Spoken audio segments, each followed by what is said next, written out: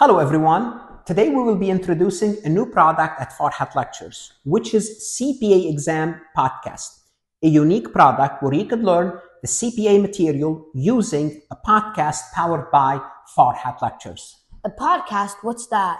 Well, it's like you and I talking to each other. Two people talking to each other, explaining the material, and the users, the students, can listen to them in their car. They could listen to them while working out at the gym, buying grocery, walking in the park.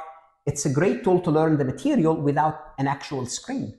Oh, so it's for the students. Absolutely, for the students studying for the CPA exam. What is the benefit of a podcast? Well, students can benefit from a podcast in two different ways. One is they could introduce the topic via the podcast. It's an easy way to introduce a new topic. Or after you learn the topic, you could use it as a review and a retention tool to remember the material. Are these better than your lectures? Well, I'm not sure. I hope they are better. And if they are, I'll be very happy for the students. The key is to give the students as many tools as possible to learn the concept. How do students get them? Well, they can go to my website, farhatlectures.com. If you're an existing member, you have access to them. If you're a new member, register and you have a 2-day free trial. You must be charging extra for them. Actually, I'm not.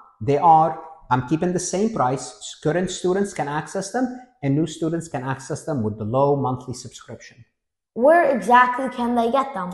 Well, on my website, now what I did, I embedded them in each course. And when I embedded in the CPA course, there's an icon looks like a microphone. If it's a microphone, it's a podcast. Or what I actually did also created a podcast course for each section, FAR, Reg, Audit, so on and so forth. For the accounting courses, I embedded them within each course as well. How do they get the free trial?